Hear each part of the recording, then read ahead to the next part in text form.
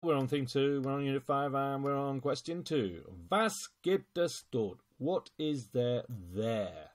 So, in dem Dorf, so we've got inversion here, gibt es, so in the village, there is ein Schwimmbad, a swimming pool, und ein Kino, and a cinema.